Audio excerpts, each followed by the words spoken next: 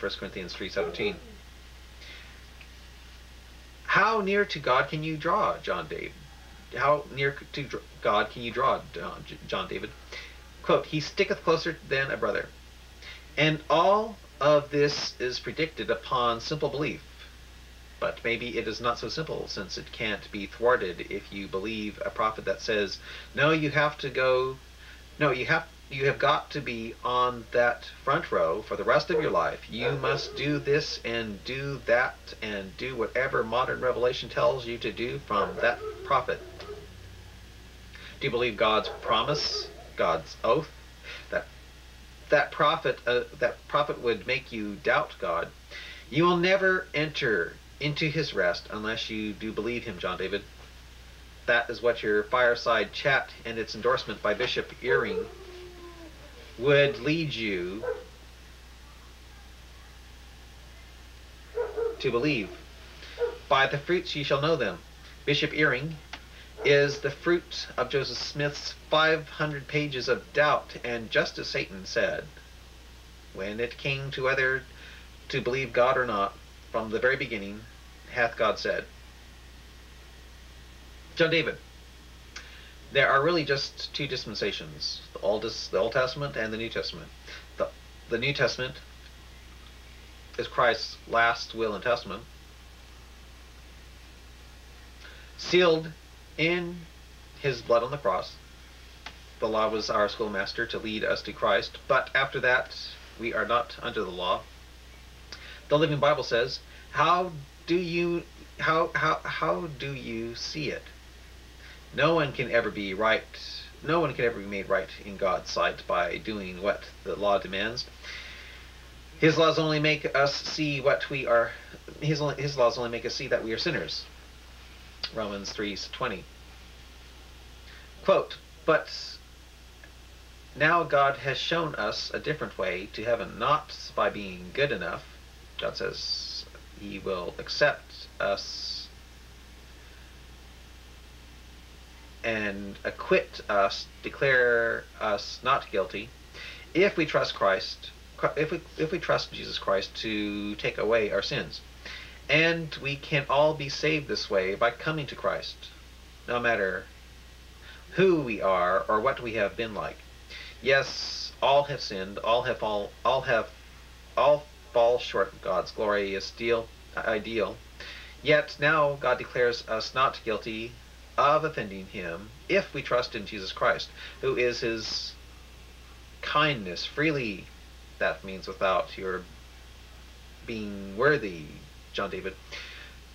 Takes away, that means forgives or remits. You can be confident of that. Yeah, remits our sins. Romans 3:23 and 24. Quote, for God sent Christ Jesus to take the punishment of our sins and to end all God's anger against us. He used Christ's blood and our faith as the means of saving us from his wrath. In this way he was being entirely fair, even though he did not punish those who sinned in former times. For he was looking forward to the time when he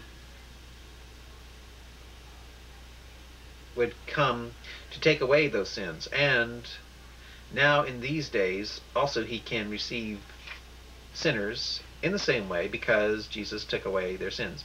Romans 3:23 through 26.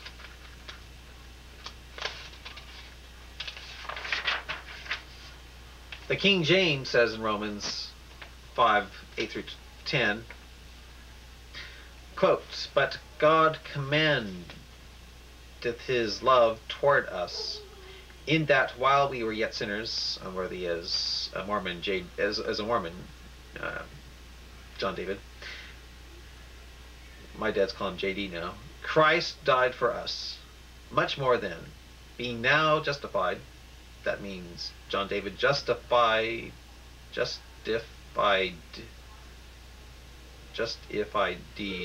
never sinned and never will again. by his blood we shall be saved from the wrath through him. We'll be saved from wrath through him. For if we were enemies, we were reconciled to God by the death of his Son. Much more, being reconciled, we shall be saved by his life. Romans 5, 8 through 10. But that is the catch, John David. You have to believe that he really did forgive you of all your sins forever. You have to believe that he gave you remission of all your sins forever.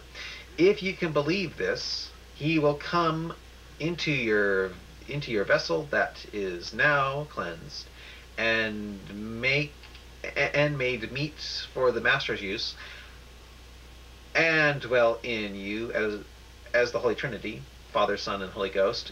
Quote, Christ in you, the hope of glory. Paul said he would labor until Christ be formed in you, Galatians 4:19. And you will not believe that if you believe what was presented in your fireside chat, that you must contribute your faithfulness to what he has done on the cross for you to maybe someday, I guess, maybe feel like your sins have possibly been remitted, or may have been totally forgiven after all you can do. Do you see the difference, John David? Christ did it all. He offers you this free gift with no strings attached, or it would not be a gift. The wages of sin is death, but the gift of God is eternal life. John David, who paid those wages of sin? It was Christ. If you can believe that, you will be free to take that free gift of eternal life. Quote, and their sins and iniquities I will remember no more. Hebrews 10 through 17.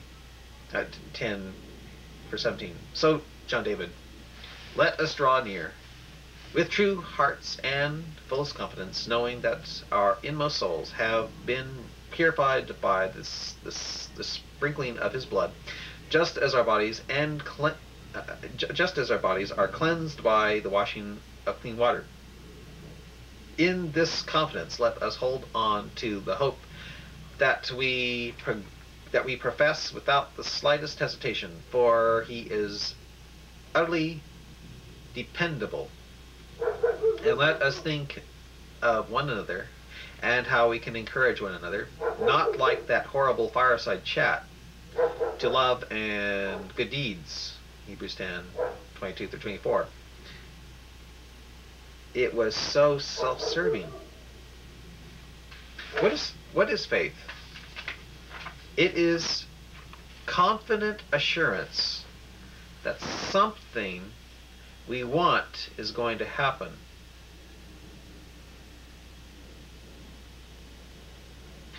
It is the certainty that what we hope for is waiting for us, even though we cannot see it up ahead. Hebrews 11 verse 1, Living Bible. I think it means faith is the things hoped for the evidence of things not seen. See if that's the one I'm talking about here. Hebrews 11 verse 1. Let's see here. That's right.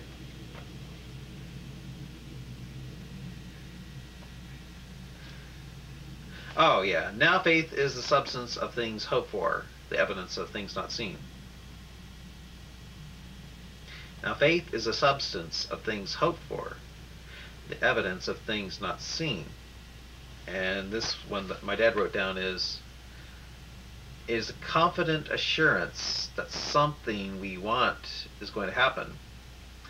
It is the certainty that what we hope for is waiting for us, even though we cannot see it up ahead. So if you want to go to heaven, I mean, if you want there to be a Jesus Christ who died on the cross for your sins, then that's faith. So I guess that's what it's saying here. That's what faith is. It's wanting to go to heaven and believing that Christ died on the cross for your and hoping that Christ died on the cross for your sins. Okay. Yeah, because hope is for things is okay. All right. Yeah, what is faith? It is confident assurance. Well, it doesn't say confident assurance. It says faith is things hoped for, not confident assurance that something what we want is going to happen. Yeah, it is faith is things hoped for the evidence. Yeah.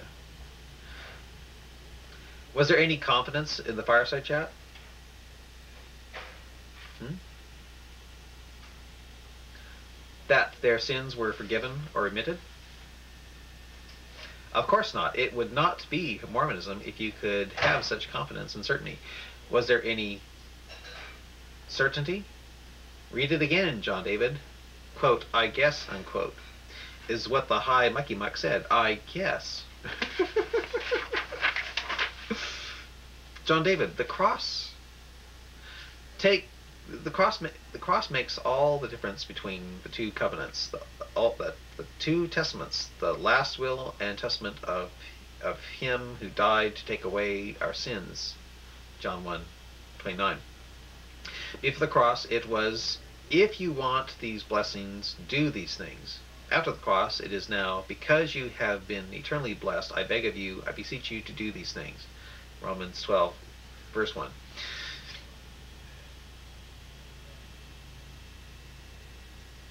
Before the cross, it was, if you don't forgive others their sins, your Father in heaven will not forgive you your sins. Won't forgive your sins. After the cross, it is, forgive others as I have forgiven you. Ephesians 4, verse 32. Quote, as God has forgiven you because you belong to Christ, unquote, Living Bible. Quote, even as God has forgiven you in Christ, today's English version. Quote, be kind and compassionate to one another, forgiving one another, just as in Christ God forgave you. NIV. Quote, be as ready to forgive others as God, for Christ's sake, has forgiven you. Philippians Modern English. It's the same in the RSV, the Jerusalem Bible, and the New English Bible. John David. Notice how the Living Bible talks about the New Covenant, the New Testament, the new will and testament sealed in Christ's blood for us. Quote, you have not had to stand face to face with terror, flaming fire, gloom, darkness, and a terrible storm, as Israelites did at Mount Sinai when God gave them his laws. For there was an awesome trumpet blast, and a voice with a message so terrible that the people begged God to stop speaking. They staggered back under God's command that if even an animal touched the mountain, it must die. Moses himself was so frightened at the sight that he shook with terrible fear.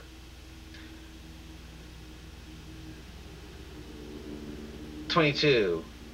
But you have come right up into Mount Zion, to the city of the living God, the heavenly Jerusalem, and to the gathering of countless happy angels, and to the church composed of all those registered in heaven." John David, this is the only true church, and to God who is judge of all, and to the spirits of the redeemed in heaven, already made perfect, like your favorite relative, Hebrews 10:14, and to Jesus himself, who has brought us his wonderful new agreement, testament, will, covenant, and to the sprinkled blood, which graciously forgives instead of crying out for vengeance as the blood of Abel did. 25. This is from Hebrews. I'm reading Hebrews 12, 18 through 25. 25. So see to it that you obey him who is speaking to you. For if the people of Israel did not escape when they refused to listen to Moses, the earthly messenger, not Joseph Smith, how terrible our danger if we refuse to listen to God who speaks to us from heaven. and this is from Hebrews 13:10, Living Bible says, "We have an altar, the cross where Christ was sacrificed, where those who continue to seek salvation by obeying Jewish laws, or any laws, as Paul pointed out in Romans and Galatians, can never be helped." Huh? Quote, "We have an altar, the cross where Christ was sacrificed, where those who continue to seek salvation by obeying Jewish laws can never be helped." Hebrews 13:10. I've got to check that out. That sounds like another anti-universal salvation thing. My dad seems to be getting away from universal salvation. Sounds like now. Let's see here.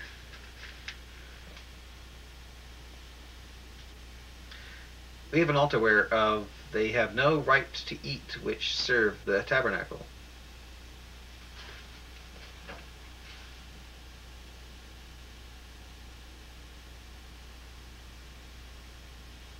"We have an altar whereof they have no right to eat which serve the tabernacle." That sounds different than never. But I don't know what. Dad likes that Bible so much. Huh? Probably because Bob George likes it. Bob George is not into universal salvation. Can never be helped. Living Bible 13:10.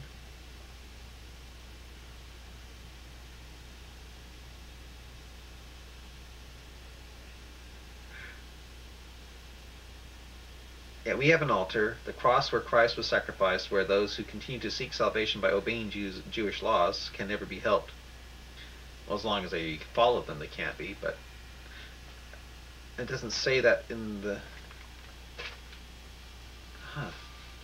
Sounds like adding to the scriptures to me. Quote, "And now may the God of peace, who brought again from the dead our Lord Jesus, equip you with all you need for doing his will."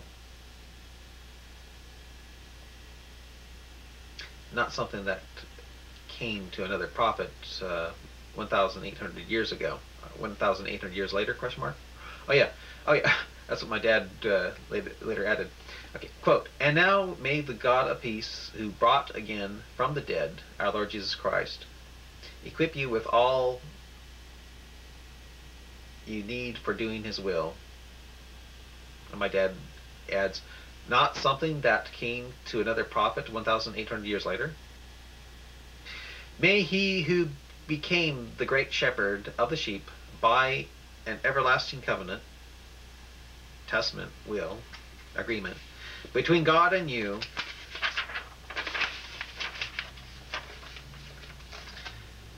signed with his blood, produce in you, through the power of Christ, all that is pleasing to him. To him be glory forever and ever. Amen." Hebrews 13:20 and 21, Living Bible. The fireside chat, just as all Mormons does, casts doubt on the confidence that we should have in what Christ has done for us in taking away all our sins. John David, believe God's promise.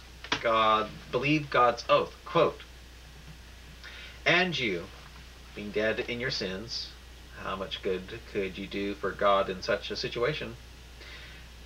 And you, being dead in your sins, how much good could you do for God in such a situation? "And the uncircumcision of your flesh," that means you without the Holy Spirit, even before you receive the Holy Spirit, "hath he quickened," made alive, John David, "together with him, having forgiven you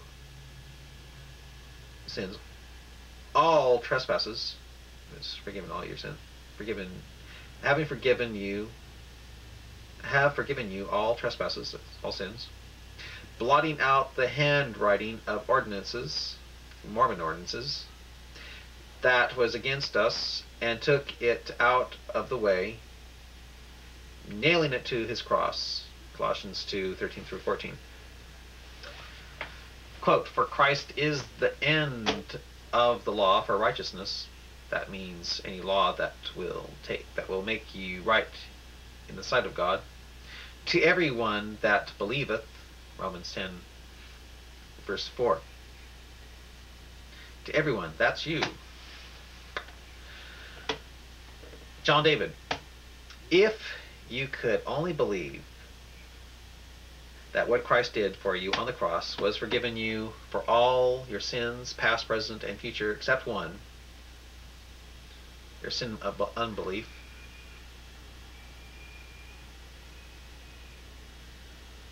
That's Bob Georgeism. But isn't your belief given to you by God? You know? Huh. Yeah. I mean, isn't he the author and finisher of faith? Christ, you know? Oh. Your sin of unbelief. As soon as you can believe what he did for you, that will remove the last one to your becoming a Christian. Only then will you have the Holy Spirit instead of that fake Holy Spirit Mormonism gave you. 2 Corinthians 11, verse 4. The Bible promises you no burning the bosom, no way. Faith cometh by hearing, and hearing by the word of God. Hearing by the word of God. Romans 10:17. Remember, it is only the Antichrist that will cause such miracles as a burning in your bosom to prove what he says is true. The Bible offers you none of that. It is only by faith, never by feeling, never. Thanks again for writing, or rather sending that excellent portrayal of your of true Mormonism. Love, Ralph. P.S. In the fireside chat, why didn't Bishop Earring tell all those people that if you are in Christ, you have forgiveness of sins? Didn't he know, quote, "in whom we have redemption through his blood, the forgiveness of sins according to the riches of his grace," Ephesians 1:7. Quote, "in whom we have redemption through his blood, even the forgiveness of sins," Colossians 1:14. Quote, "to him give all the prophets," except Joseph Smith, of course, "witness that through his name whosoever," except Mormons, of course, "believe in him shall receive remission of sins," Acts 10:43. Pitiful, only Christ is salvation.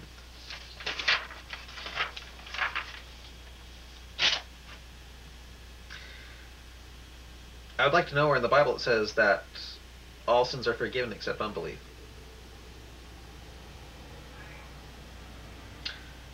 I'd like to know that. Where does it say that all sins are forgiven except unbelief? Because I thought for sure your belief was given to you.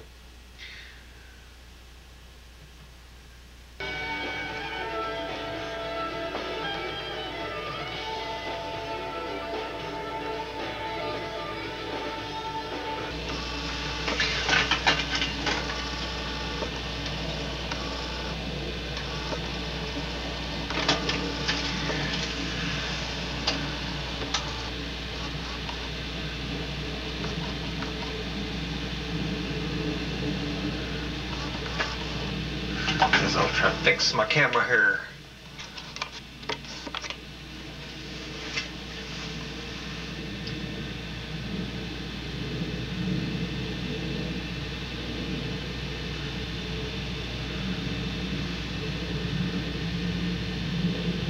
I'll try to add more light too.